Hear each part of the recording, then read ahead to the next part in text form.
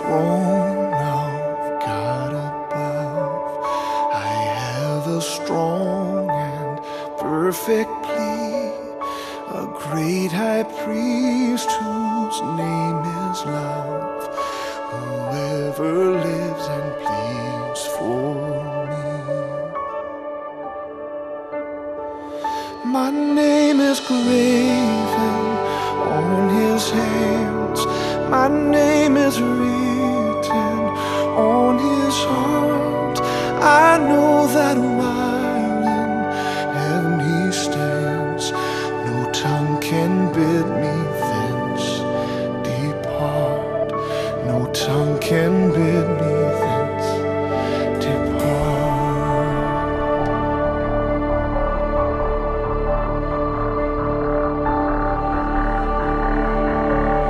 When Satan tempts me to despair and tells me of the guilt within, upward I look and see him there, who made an end to all sin. Because the sinless Savior died, my sinful soul is counted free. For God the just is satisfied to look on him and pardon me, to look on him and pardon me.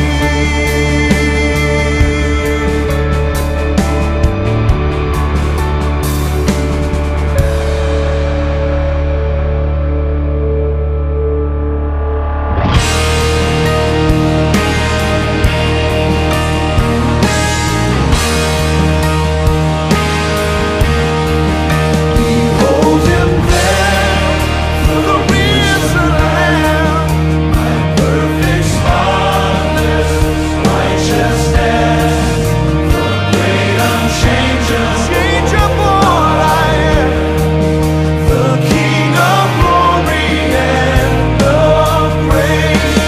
One with himself I cannot die, my soul is purchased by his blood. My life is hid with Christ on high, with Christ my Savior and my God, with Christ my Savior and my God. And it's a hearty good morning to everybody that is out there. I see that Julia and Buddy are the first ones up, all the way from Atlanta. We love you, and it is good to see you up there this morning. There is Miss Elisa, along with, I believe, Cam and Kara and Cody. Good morning. I dropped by, and school was in session. Everybody was in class. It was quiet, and hope you had a great day. Miss Terry, God bless you. I love you. And as more comes on, there's my dear Miss Sherry, my own dear love. I love her too. She's right upstairs. Yesterday was one for the books, was it not? I talked to a couple of people after the broadcast, and they said we lost it and couldn't get back. And well, I'm going to tell everybody the problem yesterday was massive, apparently, because by the time we got done, we had the internet had shut it down 5 different times, and so there are, I believe, 4 or 5 postings out there on the Facebook page that every time I come online, it'd be a new post, a new post, a new post. So it's really chopped up, really choppy. Most people didn't get it. You didn't get much of it, or much at all, any of it.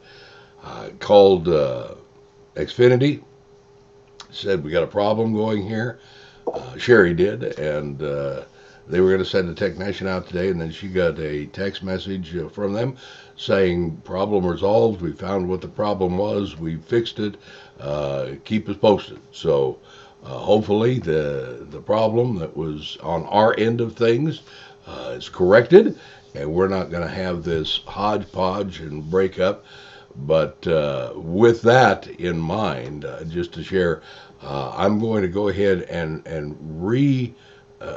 well, it probably won't be entirely the same lesson, but it's going to be yesterday's lesson today, so we can keep it in its entirety, and the people that missed it can get it. And maybe if you went out and took the time and labor to go through all of those, you picked up some stuff. Perhaps, though, God will open up new avenues for you today. But I just didn't feel we were looking at John's question, and I think it's relevant. I think it's important to us.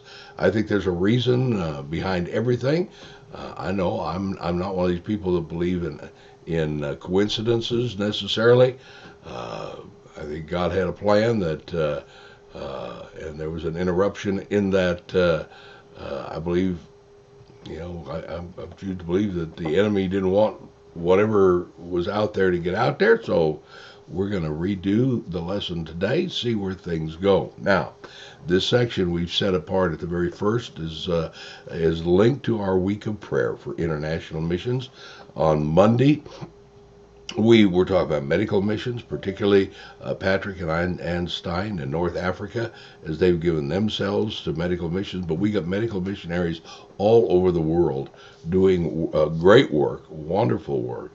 I remember showing one some years ago, and the indigenous people that lived in the area said they would walk past two or three state-owned hospitals to go to the clinic run by Southern Baptists, and they said the reason is there we get love. I think that's a great testimony. So we also viewed a video from Henderson Baptist Church in Oklahoma that accepted God's calling to work with a specific people group that are unreached there in North Africa. And Tuesday, we focused on the opportunities yesterday that students have to experience life on the mission field. And we talked about some of them.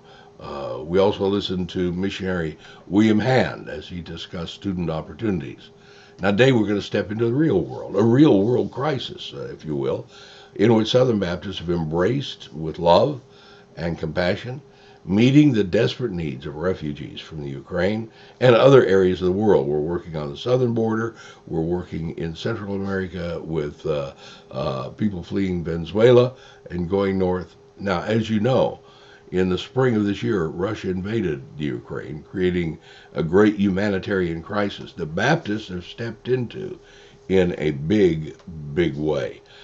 We have disaster relief people over there manning kitchens. We've got hospitals in the area in Poland and Moldova that literally have opened their doors and thrown their arms wide open to make refugee centers out of their churches. Those nations, such as Poland and Moldova, have accepted the bulk of the refugees, and as I said, the Baptist churches in those areas have stepped in with the help of the SBC, with the help of our disaster relief effort and that branch of work that we do. For example, Moldova shares an eastern, southern, and northern border with Ukraine, and western border with Romania. When the news of the war emerged, the Moldavian Baptist Union, comprised of about 400 churches, converted their buildings and their summer camp facilities and their children homes into shelters. Danku Baptist Church sent buses to the border to meet refugees. The church began creating a welcoming environment by placing stuffed animals on the beds for children and having school supplies on hand. And they provided Wi-Fi, free home-cooked meals a day, counseling. I had problems sorting out the video I wanted to share this morning. So, they're all about a minute long, so I picked three. They give us a good picture of what's happening and how we are involved dramatically in what's going on in this refugee crisis. Let's take a look.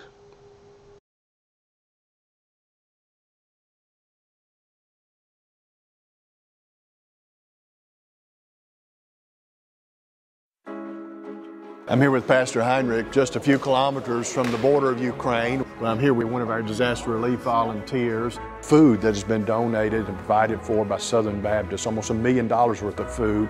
We've seen thousands of mothers, women, ladies with their children in tears and discouraged by the situation that they were faced with, but happy to be here and touched and moved by the solidarity and the generosity of our people. Steve, why are you here? So I can help and serve the Lord mainly, and also get the gospel out. And it's relationships like these that we've had for many years here in Romania and the countries surrounding Ukraine that has allowed us from the first day of this war to be bringing help and hope to the people of Ukraine. If we haven't partners like you, this ministry could not happen. I just want to say thank you for your work. Yeah, God bless you, man. Thank you. Appreciate all you're doing. Standing here on the Ukrainian border with two of our IMB missionaries who've been ministering to the Ukrainian people for more than 15 years. I know Southern Baptists are praying for the work that we're doing here. What are some specific ways they can pray? Here at the border, seeing buses come, dropping off women and children, not many men at all. Men 18 to 60 are not allowed to cross the border. Pray for these families that are separated during this very stressful time, that they would be comforted. I'd also say, our national partners are there, and we want to be able to help them to be able to minister to the people who couldn't leave. There's a shortage of food and water, all the basic necessities of life, and through Send Relief, we want to continue to give and to help them to be able to advance the gospel through giving, through meeting needs. I'm here with Kyle, one of our IMB missionaries to Ukraine. Kyle and his family have spent 13 years ministering to the Ukrainian people. We're hearing news reports every day of millions being displaced by the war in Ukraine. When we hear about displaced peoples, we often don't think about our missionaries. But Kyle, you and your family have been displaced by this war. What is that like for you? How have you all been dealing with it? It's been very tough. We had a very short window of time to pack up. We had one suitcase per person, packed our van, and we had to leave. Yeah, we're overwhelmed at times, but at the same time, we're also trying to serve and carry on the missionary task to reach people and make disciples. Well, I've been able to see just in the last couple of days, even as you're in transition, you're digging right in and trying to serve, trying to continue to share the gospel. As you pray for the people impacted by this war, pray for your missionaries. He's right. That's one of the key elements I think that we miss in looking at and studying missions and missionary. We see what's going on, we see what's happening, but everything that happens in that region happens to our missionaries there as well. They're caught up right in the middle of that war. Their home was in the Ukraine. Their house, everything that they had, their work was there in Ukraine, and they had to leave. They had to get out, just like many of the other refugees. But they're doing what they can and ministering there on the border. It is a major crisis. I've talked to people who have been there. I have talked to people who have family there. Staying in touch with their families have been very difficult.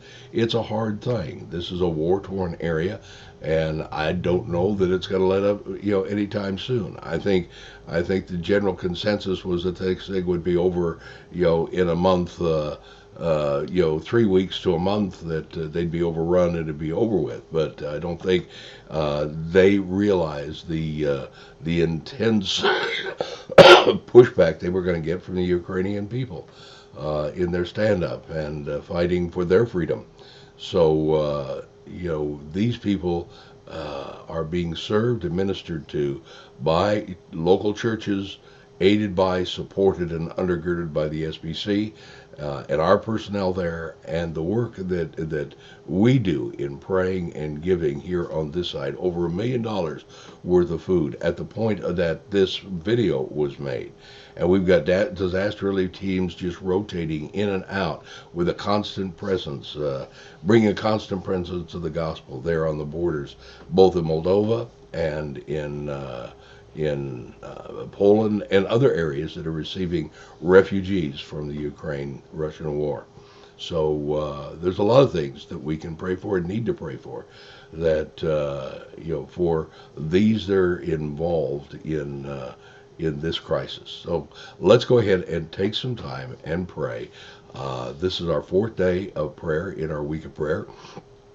And again, the emphasis is on ministering to those refugees. Now we got the same kind of thing going on the southern border as people flood over the border, and we're working on both sides of it to try and meet the needs of those people. We've got them on the borders of coming out of Venezuela. We're working with them. There's a couple of videos I've got, from that work that's being done with those coming across the Venezuela border. So we are very active all over the world. And if you want to know where your mission dollars go, well, take a good look, because that's exactly where they go. And that's why it's important for us to remember what our goal is, and seek in every way possible to seek out God and what He would have us to do, and how we would go about helping to meet those needs. Our goal is $12,222. So far, we just launched on Sunday, so we hadn't made one word about it until then, and $165 has come in. I know we're a long way from our goal, but you got to start someplace. So let's pray. Father, I want to thank you so much from the bottom of my heart that you have created a missionary heart, a missionary spirit within the life of our fellowship, within the church here. Lord, we have no idea of the things that are truly happening in the hearts and lives of people. We're not there. We're not involved in. Even if we were there, Lord, physically and ministering to those people, Lord, it's very difficult unless we have been in those shoes to understand the impact of having to leave your country because of the violence that war brings.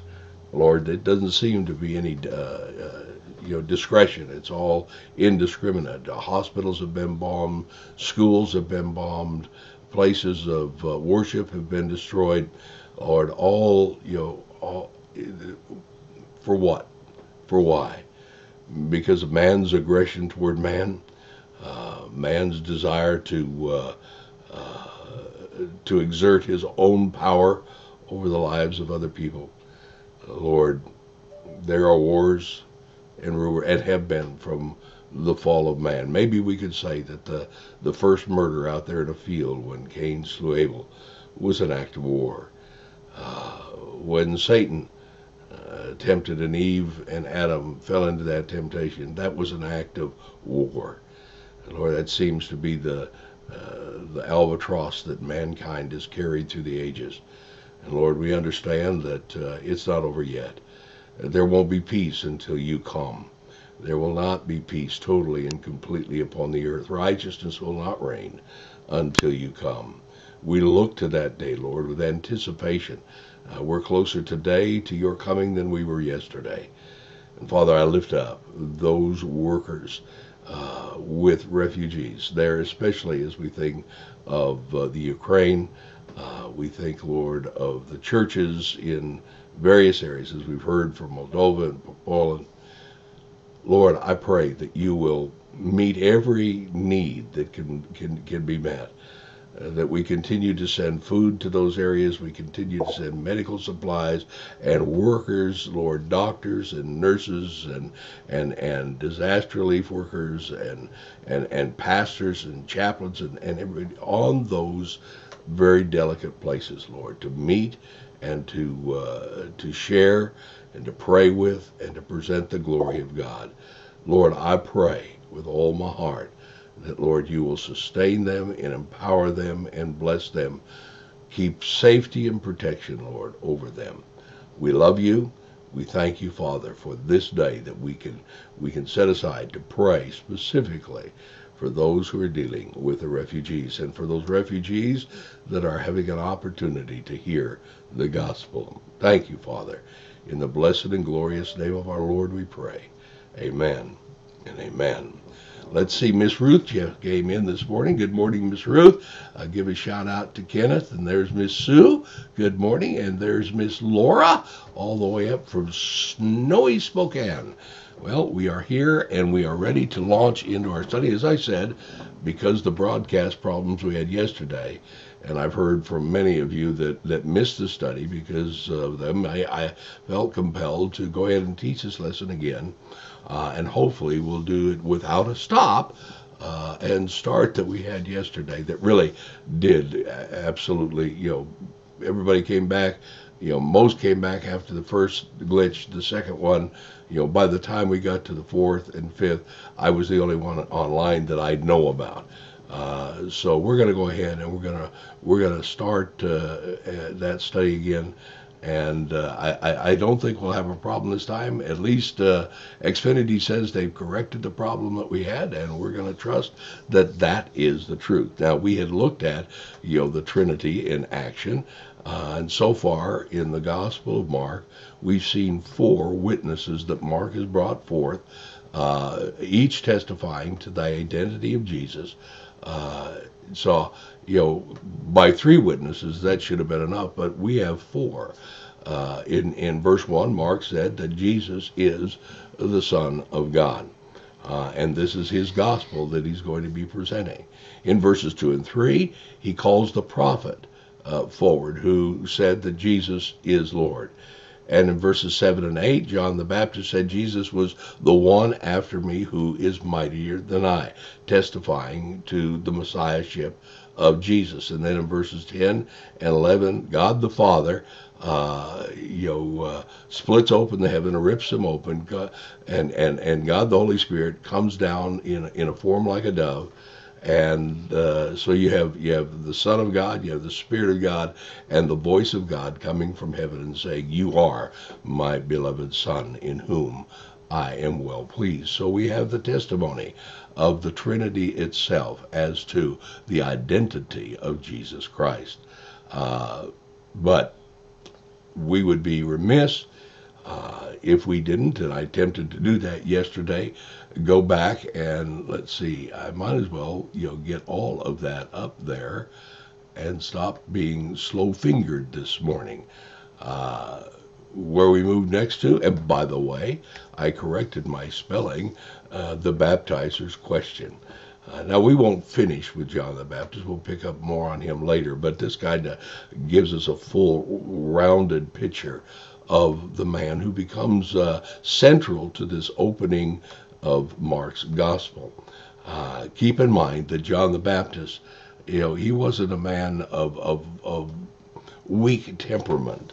He was strong, he was vital, he was founded and absolutely certain in his belief. But even in his life, he came to the point that you and I and others would call a crisis of faith, where he began to question even what he knew about God. After all, look where trusting Christ had gotten him so far. Matthew gives us his condition in Matthew 14 when he said that Herod had John arrested. He arrested, bound him, and put him in prison because of Herodias, the wife of his brother Philip. For John had been saying to him, "It is not lawful for you to have her." Although Herod wanted to put him to death, he feared the crowd because they regarded John as a prophet. Remember, Israel had been over 400 years without the voice of a prophet. And now one true prophet comes forward. And as we have said, hundreds of thousands of people had come out to the wilderness to meet John, to even be baptized in the baptism of repentance that John was offering, pointing to the Messiah coming. So he was a very popular character. You couldn't just do whatever you wanted to with him. You had to tread carefully. So he arrested him because he had spoken against John's sexual relationship with his brother's wife. That angered Herod. He wasn't going to take it, but he only went so far to this point. John stands as a monument that sometimes God's will for one of his children is not comfort and security in this life, but trials and suffering. Now, I know that there is a whole segment of Christian society that says if you're suffering or if you're in pain or if you're sick, that you just don't have enough faith, or there's something wrong. They become Job's 3 friends, trying to comfort him and saying, what's wrong with you? Instead of realizing that God was behind everything and that what was happening, God was doing. Well, John did everything God told him to do. Now he's in prison. Not a very nice place to be. He's not the only one. Paul, was given a thorn in the flesh. Many think, and I tend to follow that line of thought, that it was the eyesight that he had, that he was going blind, probably in some pain. He prayed to have it removed, and God said no. My grace, and he learned the lesson that God's grace was sufficient, in his weakness. So, not everybody gets the healing they want. Not everybody gets the house they want, the car they want, and all this. But that doesn't mean that God is not God. John's relationship with the wife, no, Herod's relationship. Did I say John's relationship with the wife? If I did, I misspoke. I was speaking of Herod's relationship with Philip, his brother's wife. They were in a relationship that was unlawful, and Herod had killed his brother and taken his wife, and he was being condemned by and warned by John the Baptist, and it was John that was thrown in prison because of that. I hope that's clear. If I made that mistake, that was a faux pas that I should not have made. It is not John in relationship with Philip's wife. It was Herod that was in relationship with Philip's wife. You're welcome. So how does John's he stands as one who is evidence that sometimes God will call for that pathway. Doesn't he tell Peter the same thing? Peter, one day you're gonna go where you don't want to go. Men are gonna carry you where you don't want to go. In other words, it's not going to be an easy ride. And of course, they did. They carried Peter to a cross and where he's crucified. Paul wasn't let out of prison finally. He was beheaded in prison. So all of the apostles died a martyr's death, with the exception of John, who suffered greatly over his lifetime. But at any rate, how does Jesus restore John's faith? How does he restore people's confidence in him as a prophet? What steps can we take when we find our faith is tired and our life of life struggle? Well, John's in prison under one of the most wicked tyrants of the ancient world, King Herod, and all this for doing the right thing. When John's faith was being tested, he went to the one place that every one of us need to flee to when tested. He didn't sit and bemoan his state. He didn't wring his hands and say, why me? He was certainly had some doubt going on, but he took that doubt to Jesus. He couldn't go physically, but he sent his messengers to Christ. In Luke 7, verses 18 through 20, it says, the disciples of John reported to him about all the things that Jesus was doing. How flocks of people were going to Jesus now, how his disciples were baptizing, how he was doing, miracles, and he brought all of this, even to the fact that there were tax collectors following him. Some things that John couldn't get his mind around. If this kind of thing, he's eating with sinners, he's doing all of these things, he hears the criticism, so he's got these doubts. In verse 19 it said, summoning two of his disciples, John sent them to the Lord, saying, are you the expected one? Are you the Messiah? Are you the one we've been looking for? Or do we look for someone else? And when the men came to him, Jesus, they said, John the Baptist sent us to ask you, are you the expected one? Or do you look for someone else? I mean, they repeated his words exactly. His personal struggles, John's, were beginning to take its toll on his faith. He was wavering, not breaking, not falling apart, but he had questions. You ever been there? Things happen and they strike us, and we get to that point where we begin to waver a little bit, ask questions and doubt certain things. As you lay in Herod's castle prison, wondering and thinking, considering, is Jesus the Messiah? Is he really the Lamb of God who's going to take away the sins of God's people? Is he the one, or should we look for another? Is this really the kingdom of God? Is Israel really being restored? Why is all this happening to me? If Jesus is the Messiah, why am I in prison? These would be normal questions, wouldn't they? Most people today, when we doubt, we don't go to Jesus. We rather build a case on heresy, set up straw men, run to our friends, commiserate with people who are in the same position that we are in, but we don't go to the source. We don't bring it to him and lay it at his feet, ask the pertinent questions of him. Where did John go when doubts began to attack his mind? When he doubted Jesus, he went to Jesus. He couldn't personally, so he sent others as his emissary. He sent those two messengers. And they asked Jesus word for word, which to me perhaps is a miracle, because if you take 10 people and pass it on down the line, it's going to be a whole lot different than what it was spoken of in the first place.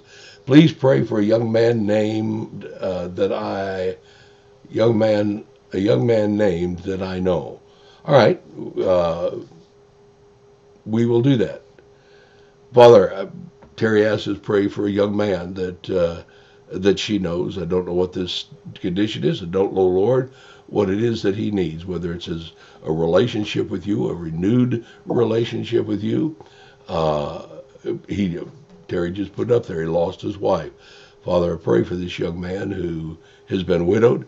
Lord, I know the grief, that he must be going through now, the pain and sorrow. I don't know whether there's children involved. May God come along beside him and comfort him. You are the God of comfort, and we ask you to do that. Comfort him and show yourself, Lord, strong and powerful. Show him that you are there. Let him reach out to you and find the comfort that can only come through you. And as Terry reaches out, Lord, let her be an instrument of your comfort and your care. In Jesus' name, amen. At any rate, what was John really asking?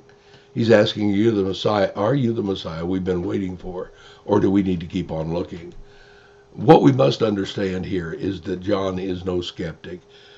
Things were not going the way they thought, and he was confused. He couldn't understand what God was doing. Have you ever been there? Ever been there when things are going on and something happens and you ask, why, God? You don't understand. Well, some things are beyond our understanding, and we have to hang on to the one that does know from the end, from the beginning. If you've ever been in that situation, if you've ever been confused and tired out by the very efforts it takes sometimes to live this life that we're living, you've been beat down, you have a problem that looms larger than anything that you've ever seen. In talking about stress management and doing critical stress counseling. It's kind of like I tell people sometimes an event in our life is so large that it can't get in that pipeline to go into storage where it needs to do in our brain. It's like when you have a sink that is plugged up and the water just won't drain. You have to, the more stuff you pull out of the opening of that drain, the faster the water goes. And that's the same way. Sometimes these problems need to be taken apart piece by piece so they can be stored where God intends them to be in our mind. And this is what John is. This problem is looming great in his life. And he needs answers if he's ever to come to peace with this. Here's the real issue in John's thinking. Do I really believe? Do I really trust Christ with my life, even when things are going well, aren't going well? When I'm in the midst of a great trial, can I really believe? Do I really trust? John is suffering. And because he's suffering, his faith is suffering. So what happens? Jesus is going to send him an answer. And that answer comes this way. I love it because he doesn't just turn to the two messengers and say, yep, I'm him. He doesn't do that. In verse 21 through 23 of Luke 7, he says, at that very time, underline that, at the very time that they're asking this question of Jesus, is the very time that they're asking, are you the one we were expecting, or should we look for another? At that very moment, Jesus cured many people of diseases and afflictions and evil spirits, gave sight to many who were blind. And after perhaps hours of this work, of praying with and healing and all of that, he turned and answered. And his answer wasn't to say, yes, I am. Here's his answer. Go and report to John what you have heard, or what you've seen and heard. The blind receive sight. The lame walk. The lepers are cleansed. The deaf hear. The dead are raised up. The poor have the gospel preached to them. Blessed is he who does not take offense at me.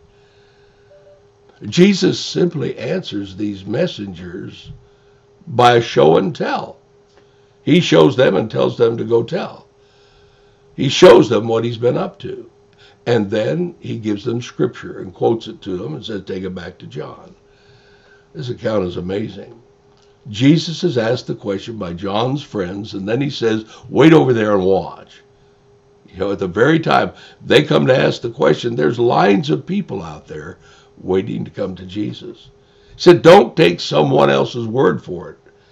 I want you to see for yourself, so you can take back a first-hand report of what you've seen and what you've heard.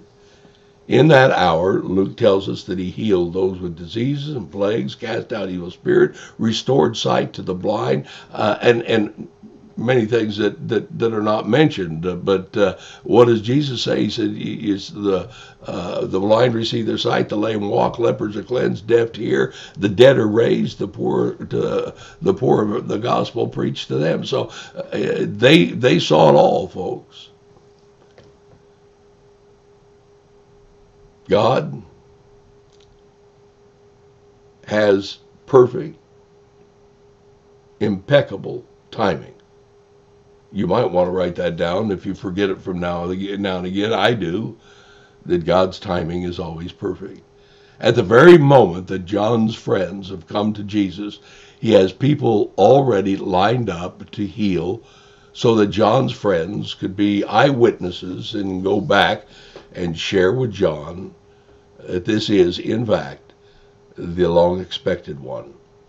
Not only does Jesus show the disciples of John what's been going on, but then he does something to me that's astounding, because he knows John, and you know John the Baptist is a Bible student, or a student of the Old Testament, the First Testament. John knows his scripture, so Jesus quotes two passages of scripture, and he gets John thinking back in order. In fact, you can pull it out of three various places. Scripture gets our focus off ourselves and our struggles and sets our mind on the things of God. Jesus quotes Isaiah 35:5, 61:1, Isaiah 26:19. He quotes these scriptures to John, and John knows the context in which these scriptures are formulated, and that they're all about that long-expected one, that Messiah. And they all say that during the reign of the Messiah, that then the eyes of the blind shall be opened, and the ears of the deaf will be unstopped. Go back and tell John that you saw the blind eyes opened and the deaf ears unstopped. Isaiah 61:1 says, the Spirit of the Lord God is upon me, because the Lord has anointed me to bring good news to the poor. Remember, John, the Spirit coming down on me? He has sent me to the blind and the brokenhearted, to proclaim liberty to the captives and open the prison to those who abound. That's what that verse says. It's interesting, and we'll look at it in a moment.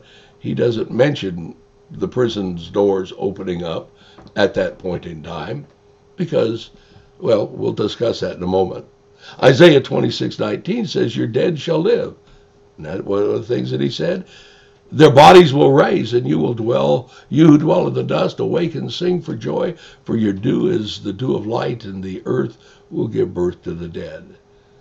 Jesus shows John's disciples that he's doing exactly what the Bible says the Messiah will do. In other words, excuse me, Jesus' words and actions completely line up with the proven Word of God. So much so that there could be no doubt as to who he was and what he had come to do. Jesus shows them, and then he tells them to go back and quote these verses to John, and John, knowing these verses, would also know the context and all the verses that surround these, and his faith would be strong again. In the midst of your crisis, turn to the Word of God. In the midst of your suffering, turn to the Word of God. In the midst of your pain, turn to the Word of God. Fill your life with these things. Whatsoever is good and perfect, honorable, and of good repute, set your mind on these things, and the God of peace will rule in your heart and mind. Paul says that to the church in Philippi. For John, he knew what Isaiah said about the Messiah. What's interesting to me, and I mentioned a moment ago, is that the ending of Isaiah 61:1, he doesn't bring that up, opening the prison to those who are bound. This is a problem John was having, was it not? You see, John's in prison, and he couldn't figure out why he would be in prison if the Messiah were here, because Scripture and prophecy said that the prisons would be opened and the captives would be set free. Well, the prison of sin, those bars were shattered with the death of Christ. Jesus doesn't quote that part. Why? Because it wasn't time yet. In order to set the captives free, Jesus was going to have to die, and the time of his death wasn't at hand yet. For John, he needed to be reminded that some of the promises concerning Messiah were forthcoming. They're going to come to pass, but in God's providence, in his time. And they have not all come to pass yet, have they? The dead, don't come up out of the dust yet. The resurrection hasn't happened. We don't run in resurrected bodies shouting for joy for God. But for John, he needed to be reminded that some of the promises concerning the Messiah had come to pass and others were yet to happen. John would understand, as he's in prison now, that the day is coming when King Jesus will reign over all the earth. In that day there will be peace. There will be no more war. There will be peace on earth. Righteousness will reign. We won't have to have disaster relief workers on the Moldavan and Ukraine border to aid refugees. For righteousness is going to reign. And he took comfort for that in his day, and so can we. King Jesus currently reigns in the heart of believers. But there's a day coming when all the earth will be his footstool, and he will reign, and his reign will be universal. Even in the day of John's trial, liberty was proclaimed to the captive. The prison was opened for John, and his heart was set free, as we begin to see that King Jesus could be trusted. John could place his trust squarely and completely in Jesus. And we can place our lives in his hands as well. Now, this isn't all that can be said about John the Baptist. And we'll pick up it later as we come to Mark chapter 6, where it's mentioned again. We'll probably even look at the words that Jesus has about him when he talks about the greatness of this man. But, well, we need to move on, and we'll move on tomorrow and begin tomorrow with the temptation of Christ, because that's the very next section in Mark's narrative. But we didn't have a clinch today. It didn't go to pieces, and we have one smooth, if you can call my voice smooth, but one unhindered Bible study. I love you all. Thank you for being out there. Thank you for coming back after yesterday and plugging in. I pray it was a little better for you today. May God bless. Father, I thank you so much for the joy of your word. I thank you that we can look at missions and get an understanding of what is happening in the world outside our front door, the work that we are involved in, the work that we are in partnership with. I thank you for that, Lord, and I pray that we will in all ways be found faithful in you, and that, Lord, we will just seek you out for guidance as to our participation in what you are doing around the world. Now, Lord, we come thanking you for your word, and I pray, Lord, for each and every one of us, it has been a word of encouragement, that, Lord, if there are those who are struggling, and I know there are, that, Father, this day they will turn to you and shut the world out because, Lord, they cannot put their mind in your word and still be overwhelmed by the things of this world. And Lord, 15 or 20 minutes in your word can pick our spirits up and lift us up above our current circumstances. So, Father, I pray that our mind will be set on you today, and that, Lord, we will allow your word to be engrafted into our very heart, and that, like John, our faith will be not only renewed if need be, but it'll be bolstered and strengthened because, Lord, we know you are the promised one. So anxiously awaited for 2,000 years ago, and we anxiously await for your return today. To you be honor and glory, Lord, in Jesus' name. Amen. Well, happy Pearl Harbor Day. We don't say that very often anymore. It seems like it's kind of gone out of vogue, but I remember all my life growing up that Pearl Harbor Day was a day of remembrance for us. December 7, 1941. May God bless you. I pray that you have a great day today, and let God use you only as God can for his glory. May God bless. See you tonight at 6. We'll be back here, and then tomorrow again at 9 o'clock. God bless.